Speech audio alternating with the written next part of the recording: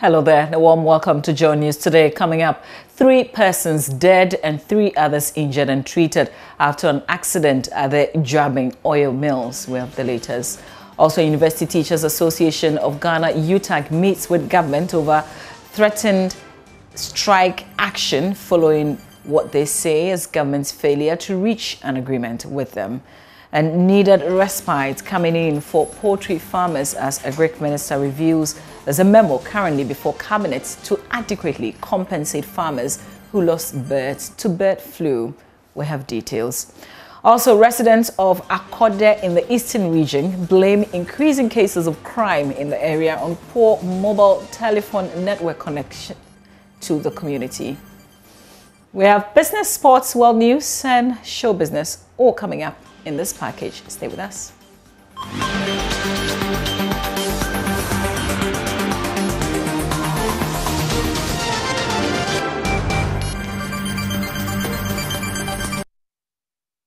Now, Minister for National Security, Kan Dapa, is calling on civil society organizations to hold government institutions, especially his ministry, to account for their actions.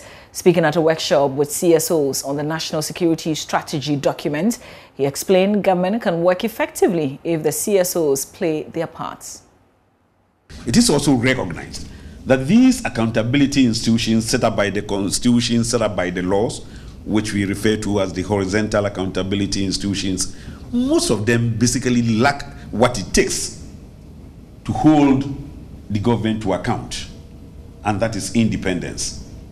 If you want to hold the government to account, what you really need is independence. Which is why my wife cannot audit me, because she hasn't got that independence. If she writes a bad report, it will reflect in the top money. So she, of course, will naturally advise herself. So this is also a challenge, even in the advanced countries. And what has been the solution? The solution has been to find either accountability institutions that will not have that problem of lack of pure independence. And in these countries, they rely on the media.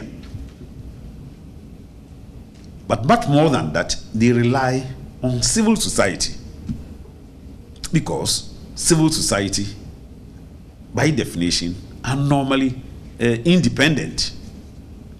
Because civil society, by definition, normally have people who are really experts in the areas that they talk about.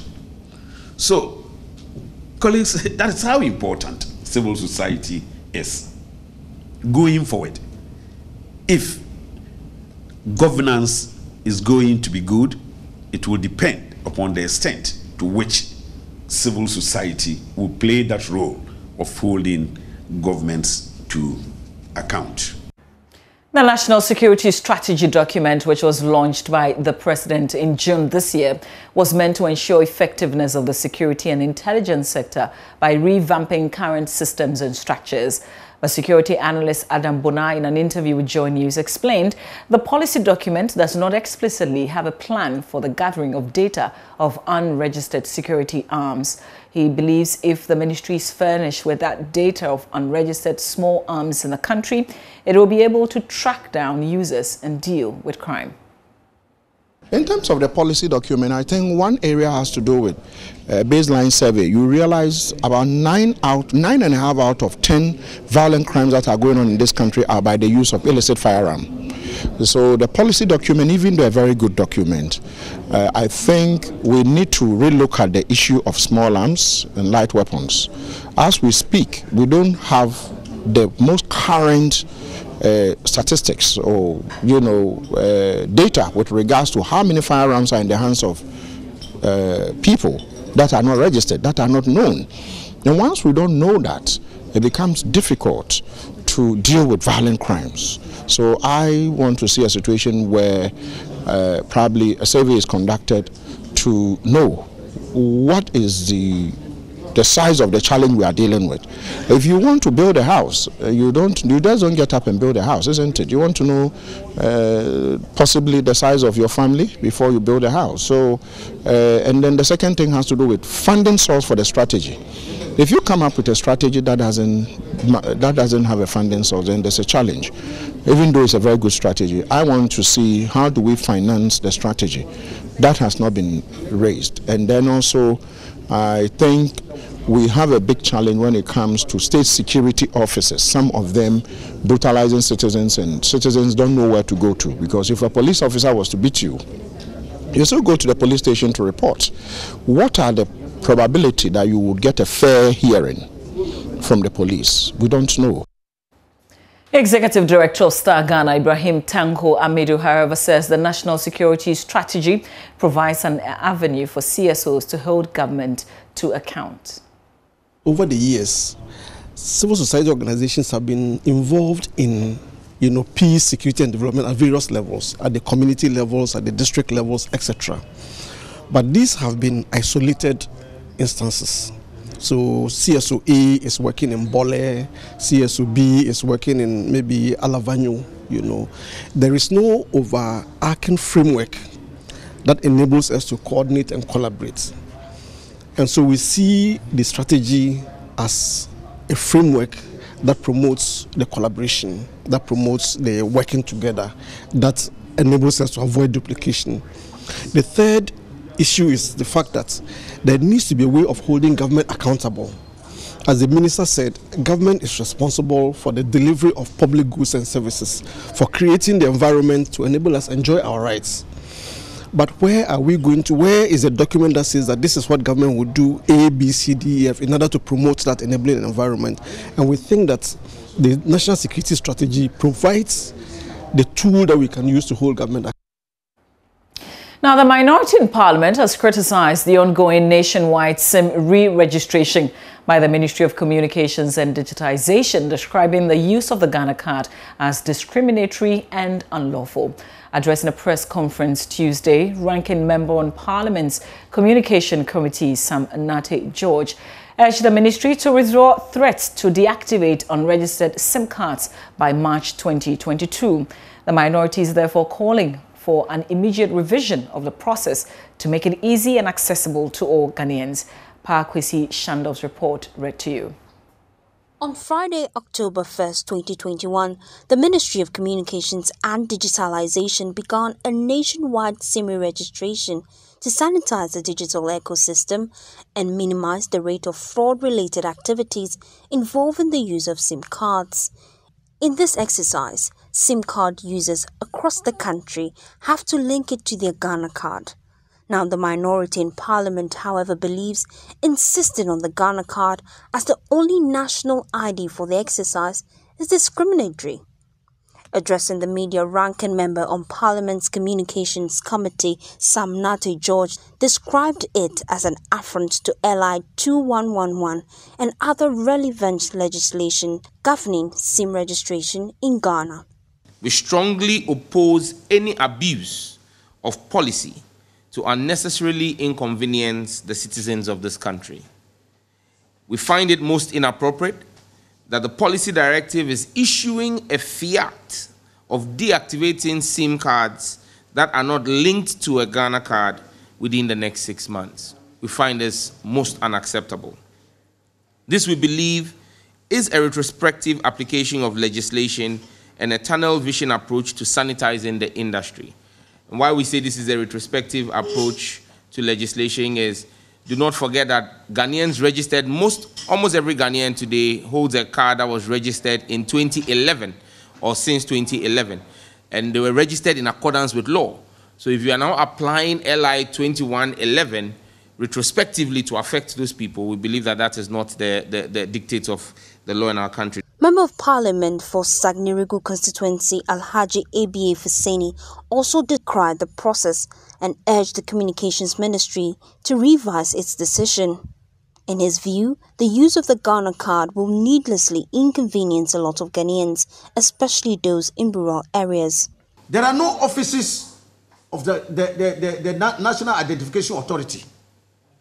in districts, even these are districts, so for them to be able to afford Ghanaians the opportunity to register. So these are districts. What about even the rural areas, which are the overwhelming majority of settlements in our country today? So you see clearly that the infrastructure in the districts and in the rural areas to register our people for this Ghana card is simply not there. Member of Parliament for the Bumprungu constituency, Ahmed Bandim, also lamented that over the past few years, the National Identification Authority has been consistently insensitive to Ghanaians in the implementation of its policies.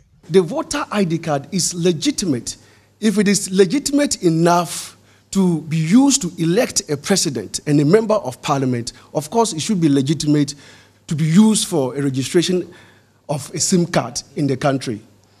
I come from a rural constituency, in the Bumprungu constituency. We have villages, majority of whom don't have the NIA card. And now we are being told that they should be charged 200 Ghana cedis before they can obtain the card. We think it's outrageous. We think that the government has a motive. And NCA, I believe, should be concentrating on improving quality of service in the rural areas and even in the cities than interested in registering SIM cards. The minority is therefore urging the Ministry of Communications and Digitalization to withdraw the threat of deactivation of valid SIM cards by March 2022. It also called for the scrapping of the physical visit to an agent of a service provider for authentication of registration documents. So we offer the following 4 solutions to make the ongoing process more holistic and more effective in fighting SIM-based digital crime. 1, the immediate withdrawal of the threat of deactivation of valid SIM cards by March 2022 by the Minister for Communications and Digitalization. 2, the scrapping of the physical visit to an agent of a service provider for authentication of the registration document. And I'll come back to explain this particular point. To make the process more convenient, the minority called for an integrated referencing of database of the Passport Office, DVLA, NIA, and SNIT by the National Identification Authority. Lastly, the minority argued that passports, driver's license, and voters' ID cards should be incorporated into the process to enhance mass participation by all Ghanaians. Parkwesi Shandov's report for Joe News. Still on the same re-registration exercise, there's been lots of public outcry since the announcement by government to start the re-registration. Lava Firm's news team took to the streets of Kumasi to find out how telecom consumers are responding to the exercise. Frimpong is a phone repairer at Tech Junction in Kumasi. He believes the SIM registration exercise would help fight cyber fraud, although it may affect his business for the time being. It's going to help us prevent a lot of fraudulent acts, which how do you call it? These scammers and other people are doing. Are you getting it? So when you register your SIM, I think the database will capture you, and any transaction you make we will know who is responsible for the transactions you are making. Some telecommunications subscribers indicate the exercise is only a waste of time and a means to embezzle state funds. Akusia Menu is a trader at Tech Junction, Kumasi. She explains the exercise will be of no benefit to her.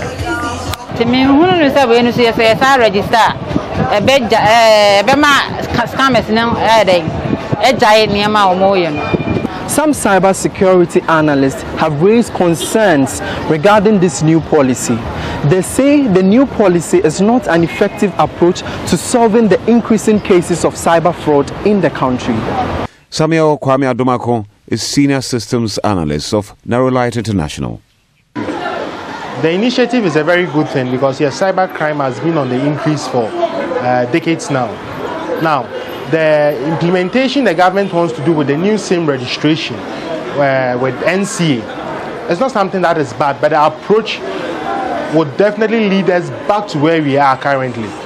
If you are to tell me 10 people can be registered with one Ghana card identification number, then it tells me if mistakenly my Ghana card falls in the wrong person's hand, that person can use my Ghana card identification to do a registration for his or her SIM. And that debunks the implementation method of we being able to stop the cybercrime rate. Because if this continues, it's just as what we have now, or the current operations we already have in the country. I believe if the government really wants to stop the cybercrime rate increase, the best thing they could do is to help the Criminal Investigation Department of the Ghana Police Service to access information on these corporates in the act of cybercrime, so that their locations or their various locations can be given to the Criminal Investigation Department. And I believe this is going to reduce the rate of cybercrime. Or even if the government still wants to insist on using the new registration as a policy to stop this, one thing they could also do is either we line up so that officials would also identify that the person in front is the one who has that same Ghana card in possession. Emmanuel Bright Kuku's report for Joy News. Now, 3 workers of the Jabbing Oil Mills Limited have been confirmed dead in what the company describes as a mechanical failure on their boilers.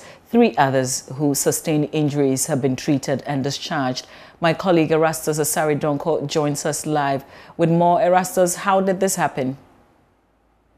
So, like the company put it, as a mechanical failure, we are not briefed as to what exactly happened, because they say they themselves, they do not understand. But from a layman's point of view, what they are referring to as a mechanical failure is how an event, or let me say an opening, occurred on one of their boilers, where steam, hot steam, was unleashed on these workers, leading to the death of 3 of them, and the other 3 who sustained injuries, they have been treated and discharged. This happened yesterday around 9 in the evening. That is what we know for now. Erastus, is this something that the company has recorded in the past?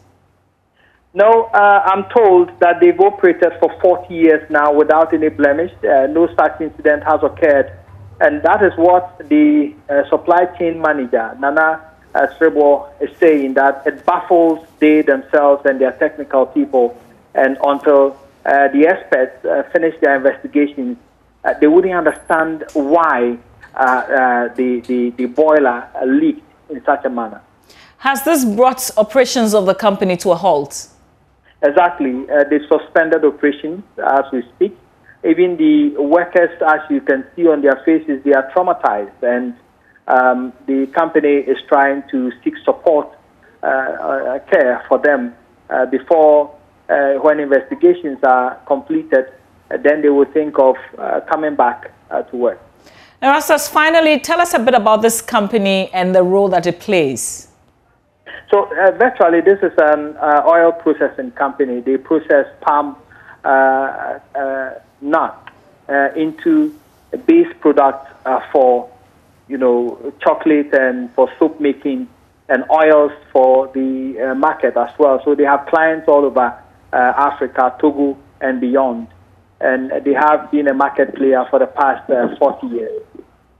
Erastus Asari Donko, thank you very much. My colleague with Love FM, Erastus Asari Donko there, bringing us those updates. Now, several thousands of birds were destroyed nationwide in the recent bird flu outbreak. Farmers across the country have been counting their losses since then, even as government promised it was working on a compensation package for affected farmers.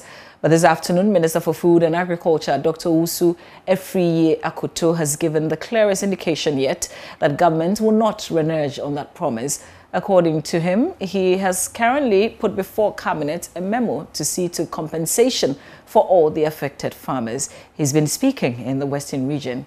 My colleague Kweku Asante is following him on his tour and joins us with some details. Kweku, the minister paid a courtesy call on the paramount chief of Sefirioso. What were the key issues he raised, and how has the minister been responding?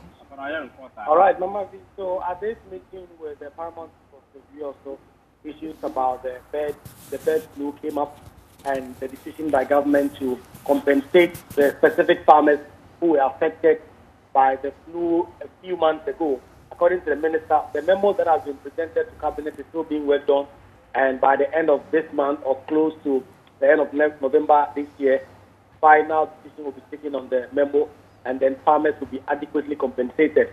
But there's also been issues about cocoa trees in the region. We know that Western and Western North region is one of the biggest regions in terms of cocoa production.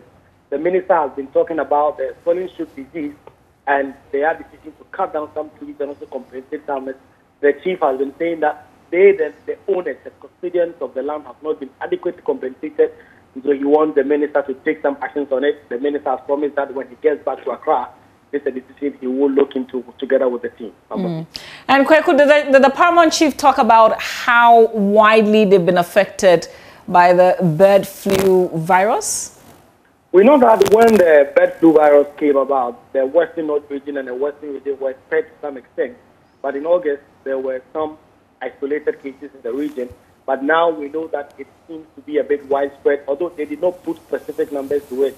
We are told that a lot of farmers have suffered some devastating consequences as a result of this, and they are hoping that government would take some concrete steps to ensure that this does not only happen again in the future, but the kind of losses that they've made now is something that it can be compensated for. And so although they did not put a specific number to it, it is understood that it is wide in the region. And Kweku, yesterday you reported from the Western North. Today you're in the Western region. What is the next destination? Right. So the minister's convoy is currently heading towards the Ahamsa district, where he's inspecting some farms. He will also be looking at some factories that have been created, another one district, one factory in the region as well. And so the minister will today be in the Western region before heading to the Central region tomorrow. We'll leave it here. Kweku Asante, my colleague, following the Agric Minister on his tour. He's currently in the Western region. Now, former Medina MP Boniface Abubakar Siddiq has charged leadership of the governing NPP to reprimand or sanction persons in breach of the Code of Conduct guiding the upcoming internal elections. The party has asked aspiring candidates at all levels and their supporters to refrain from any form of campaign activities until nominations are opened. But that has been violated as supporters of some aspirants are seen openly endorsing their preferred candidates at the ongoing Regional Delegates Conference. Flag bearer hopeful Boakye Jako had cause to lodge a complaint against constituency chairman of Chirepone, Suleimana Aliu, after he endorsed the vice president for 2024. The former MP says Boakye Jako's anger is justified. He spoke to my colleague, Kwesi Parker-Wilson.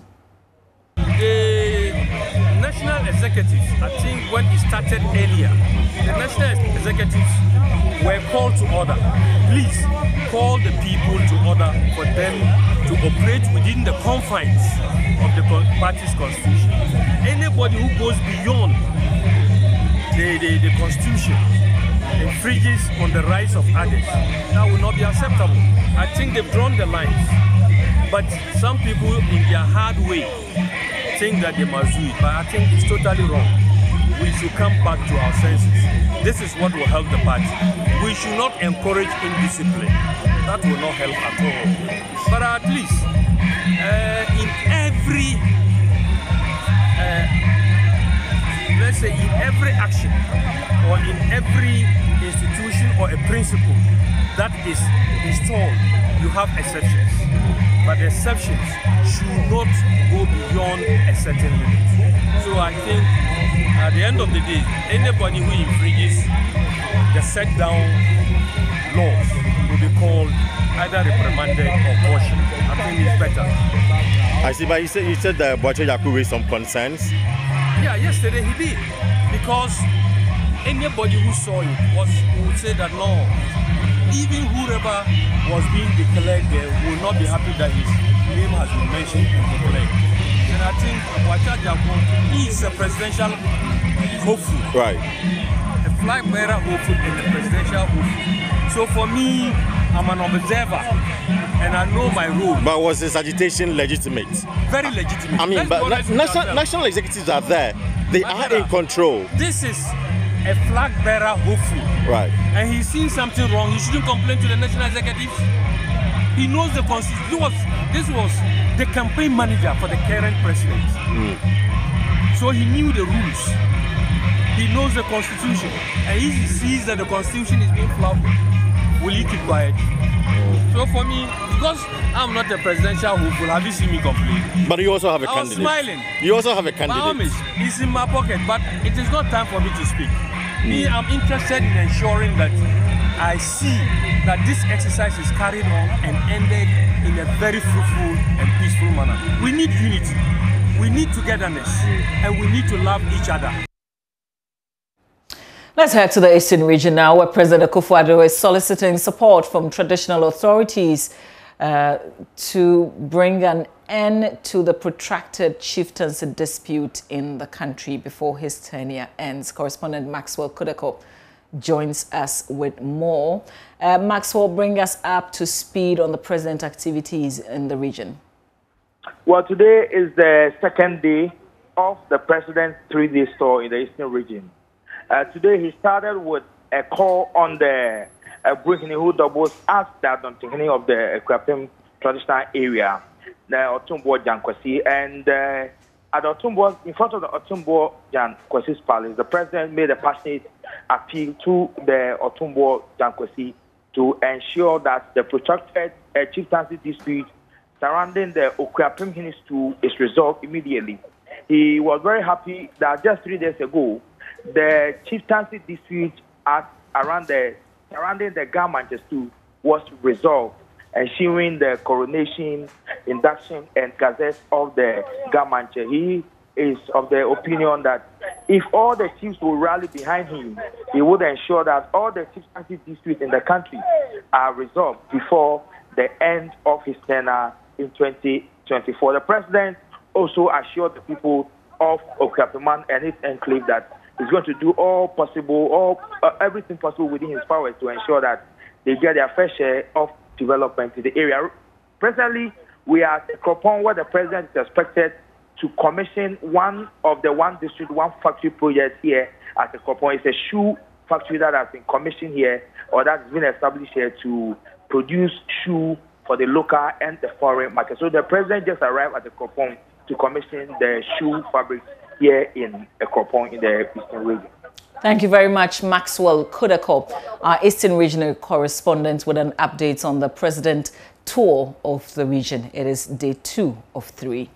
Now, residents of Akode, a rural community near Edukrom in the Okre districts of the Eastern region, say they are living in fear following increasing cases of crime in the area. They are blaming the situation on weak mobile network and internet connectivity. They say the police have been unsuccessful in foiling robbery cases, or especially because victims and residents are unable to solicit their assistance on time anytime there are attacks. They want government to intervene in the provision of internet and expand mobile telecommunication network to help check crime and boost healthcare delivery. Edwin Kofisiao has the rest of the story. The stretch between Edukrom and Akode has recorded a number of robbery cases, including the killing of an ambulance driver. The 44-year-old senior emergency technician, Abraham Tete, was shot by highway robbers while transporting a woman in labor from Somenya to Koforidua sometime in February this year. Some residents and robbery victims claim after the incident that all their efforts to contact the police to foil the attack proved futile due to poor mobile network connectivity. The absence of these essential services does not only affect the security of the people, but healthcare delivery in the district. Something is happening to you somewhere, you wouldn't get access to the internet or the network to call someone to help you.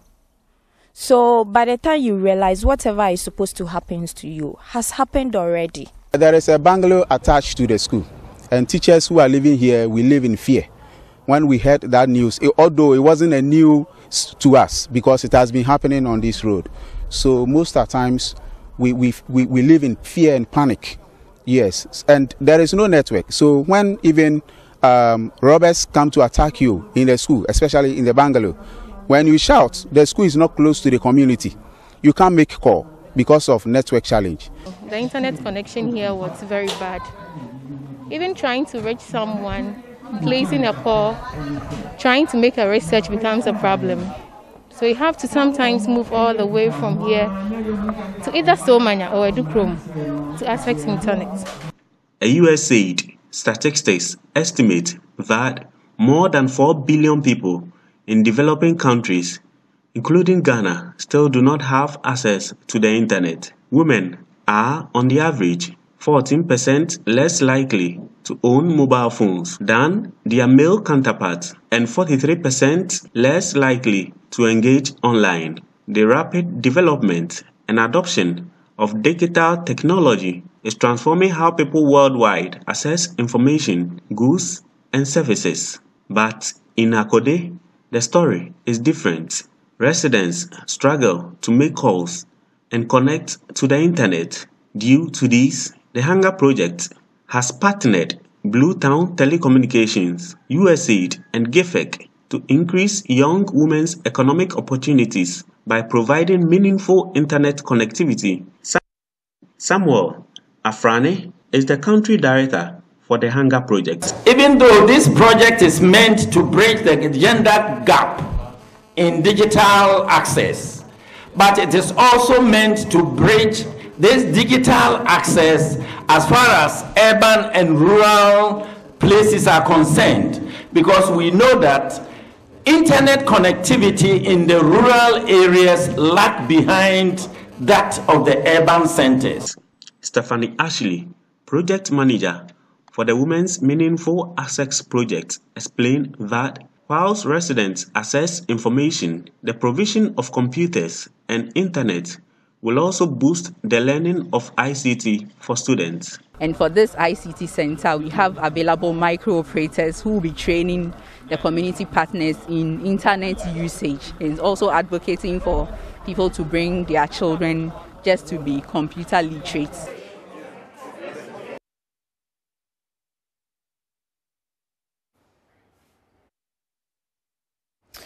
The University Teachers Association of Ghana, UTAG, is meeting with governments over threats to embark on a strike. The meeting follows what UTAG says is government's failure to reach an agreement with them over the remuneration for lecturers at the entry level. Last month, UTAG was in a mandatory 30-day negotiation over its demand for $2,084 for entry-level lecturers. But the association had indicated that despite backing down on some of their demands and government pledging its commitment, nothing tangible has been achieved yet.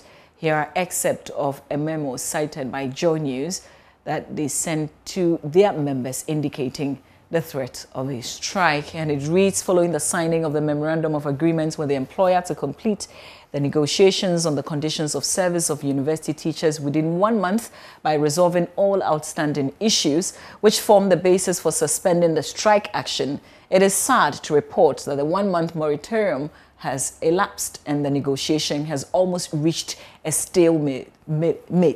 Unfortunately, within the 1-month moratorium, the employer never shifted its position, even though UTAG made a number of concessions.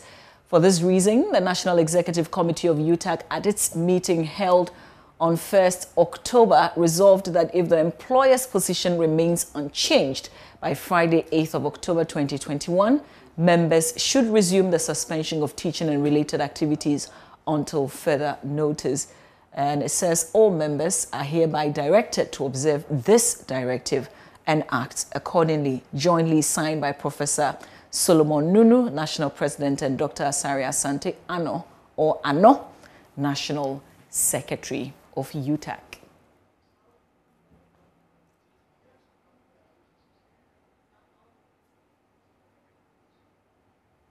Well, in an interview with my colleague Benjamin Akakpo on News Desk, National President of UTAG, Professor Solomon Nunu, said the association may revise its stance depending on the outcome of a meeting it is having with government today. We'll bring you more from that meeting in subsequent bulletins. This is Joy News Today. We've got business coming up. Please stay with us.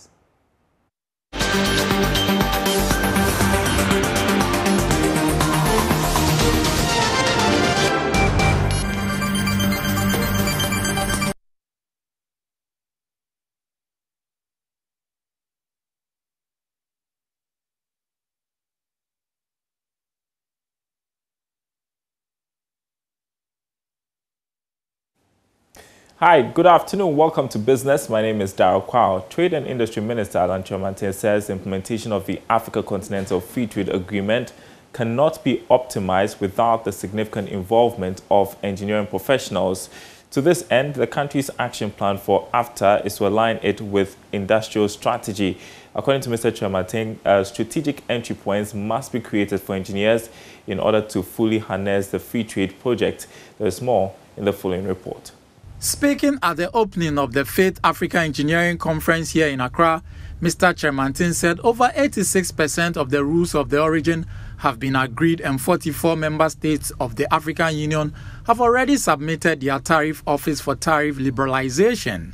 Thus, he called for the mobilization and deployment of engineering professionals across the continent to support production of infrastructure and facilities to fully benefit from AFTA. For any country to harness the benefits of AFTA, they have to be able to produce goods which can be traded or sold to other African countries. Without the production of goods or without value addition, there can be no AFCFTA. I believe this calls for the mobilization and deployment of engineering professionals around the continent with the capacity and capabilities to support production in various strategic sectors in which African countries have a comparative advantage. The president of the Federation of African Engineering Organizations, Engineer Khalin Bouchardid, said Africa cannot develop without engineering, and therefore engineers must position themselves to be the organization that drives a sustainable socio-economic development. Engineering will obviously play a critical role in the implementation of AFTA, and FIO is uniquely positioned to deliver on what is required to ensure its success. So FIO has already started taking some actions. We signed the Africa-Asia-Pacific Accord, and this is aimed at harmonizing standards in engineering education and practice. We've proposed a project to produce a compendium of design loads and codes that will lead to the harmonization of standards in engineering goods and services. And we intend to begin with the building codes. We'd like to see harmonized codes across Africa. AFTA is an ambitious program which provides for 90% of all tariff lines to be fully liberalized by all state parties. Now, Access Bank has unveiled its business protection insurance offering to provide protection against fire, flood, burglary, and personal accidents for small and medium-scale enterprises. The business protection insurance is the newest addition to the portfolio of insurance offered by the bank in partnership with Coronation Insurance. Unveiling the new insurance package at an SME forum at the National Theatre in Accra, Head of Sales and Distribution at Coronation Insurance, Seth Soga, encouraged business owners to take advantage of the offer to secure their businesses. Richard Kodonyako has more.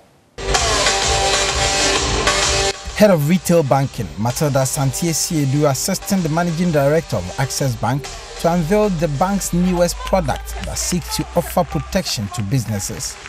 President of the Traders Advocacy Group Ghana, David Amoateng, commended Access Bank for their ever-growing interest in meeting the needs of traders and businesses in general and for partnering TAG. He challenged Coronation Insurance to move out of their comfort zones into the market spaces to educate business owners on insurance. Because somebody spoke to them. But here, our mothers, they don't know. A lot of them don't know the benefit of insuring their product. Why you think somebody will take about 150,000 to rent a shop? Forget about the staff that are in the shop. And that person, if you approach the person and educate the person and tell the person maybe a year you pay 2,000, do you think that woman will not pay? That woman will definitely pay because the person doesn't know. And whose responsibility it is to teach that woman? It is the responsibility of the insurance companies. Mr. Martin called on Access Bank to continue to support businesses with soft loans, especially as the Yuletide approaches to strengthen small-scale businesses. Hello. So we're Group Head, Retail Banking of Access Bank, Matilda Santiesiedu, called on SMEs to secure their businesses with the business protection insurance to avert the unfortunate situations that befall many in times of flood, fire, burglary, and personal accidents. Additionally, she encouraged traders not to defer in taking insurance policies, but to act on information they have received at the forum. Reporting for Joy Business, Richard Kwejunyako. All right, you're watching Joy News today. Let's take you live to Parliament, where the Church of Pentecost and others are presenting a petition to members of the House in support of the Proper Human Sexual Rights and Ghanaian Family Values Bill. All Christians and other religious bodies in this nation. So all we say is what we've been saying as Ghanaians, that God bless our homeland, Ghana, and make our nation great and strong. Thank you.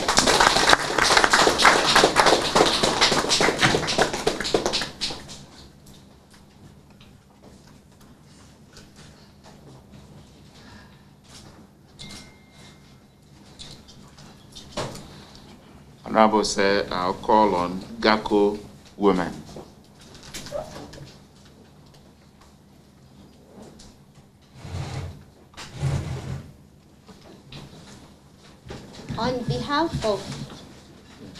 On behalf of GACO Women's Ministry, we are standing in for all women in this country, and we thank God for this privilege to present this on all women in all parts of this nation.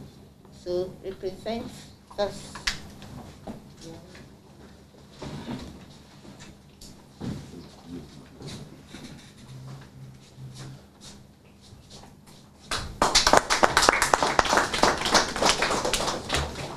Thank you. Yeah. I'll call on National Clergy Association. Thank you, Mr. Chairman. I have the mandate of the General Secretary of that association, even though I'm not an active member, because he's a medical person, he had an emergency, he asked me to stand in. I'm also here on behalf of the National Association of Charismatic and Christian Churches. Let me say that we have already submitted soft versions of what we have, but we thought that it's proper for us to also come with our brethren to submit our hard copies of this. We stand by this memo, by this bill and the objectives thereof for many reasons. But one outstanding reason is that we see it as a way of also opening the boundaries of the freedom of speech, especially when where the gospel is concerned. Because we have seen in many countries where this kind of liberty is going on, that on the other side, the gospel or preachers have been gagged from telling what they believe to be true about people's sexuality or otherwise. Teachers have been gagged, and the society has been gagged. And we do not want to sit here for one day, preachers to get to the point where they cannot speak the truth that they know from the gospel. And for this reason, on behalf of the National Clergy Association of Ghana and also the National Association of Charismatic Christian Churches, we also submit our memos. Thank you.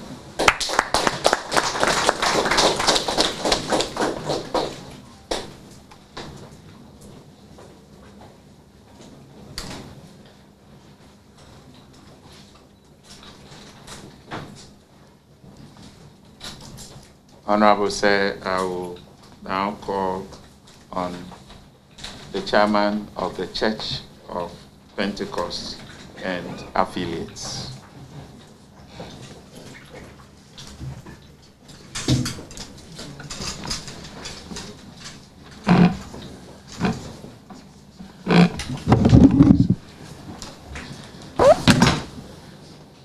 Thank you, Chairman, and Honorable Mr. Eric Owusu-Mensah, Acting Deputy Clerk of Parliament. Speaking on behalf of the Church of Pentecost.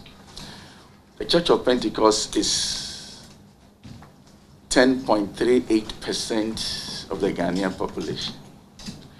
And we are against this LGBTQ blasting. And the blast is never going to end.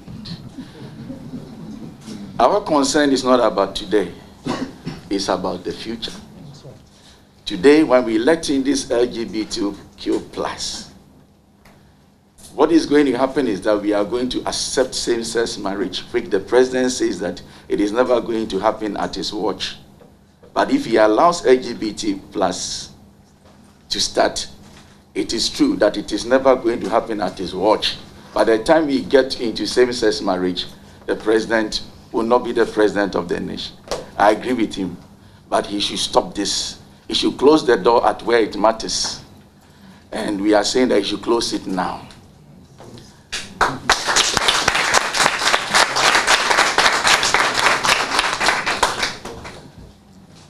This movement is an insult to the intelligence of God, the Creator. We are just trying to tell God that you didn't think enough. This is how it should have been. And if you have a society where there are no absolutes, soon there will be no law. And we have to be very careful. And our lawyers who are arguing for all this, the matter on the floor is not about rights, it's about morality.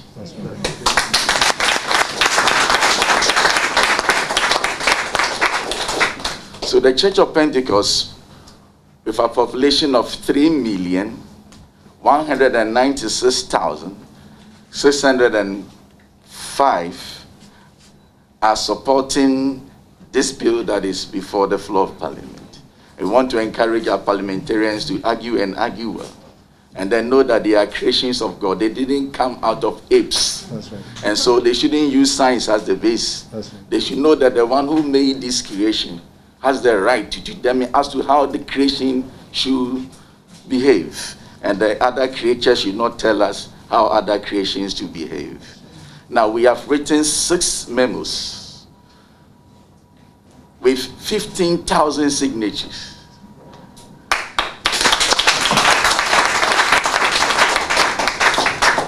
Our trustees have signed, all pastors and wives in this church have signed, even our students have signed. And so we want to present the 6 memos coming from our women, our men, the youth in the Church of Pentecost, the children in the Church of Pentecost, all workers in the Church of Pentecost, and of course our theologians. And so, in all humility, we want to do our presentation, and this is the signatures. Yeah.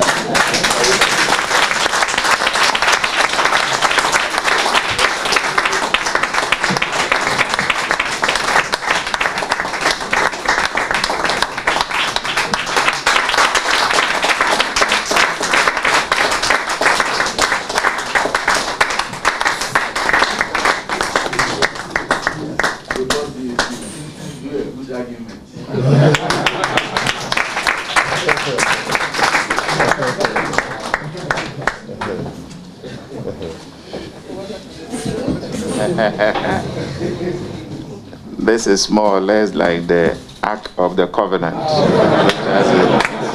which has been brought to Parliament this morning. And we believe that with the Ark in Parliament, we have won the race. And, thank you very much.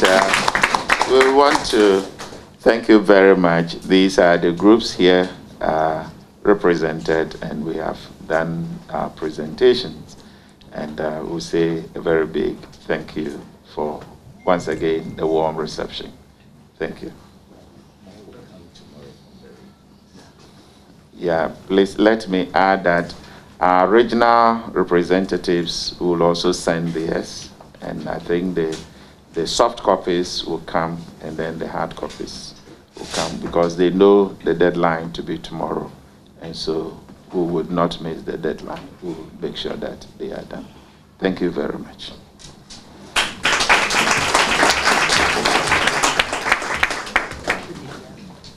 Thank you very much, Most Reverend, and your ministers. We are happy that you've taken interest in the work of Parliament, and that is what we expect you and other citizens of the country to do. Because the laws are made here, but they are made for the citizens of the country.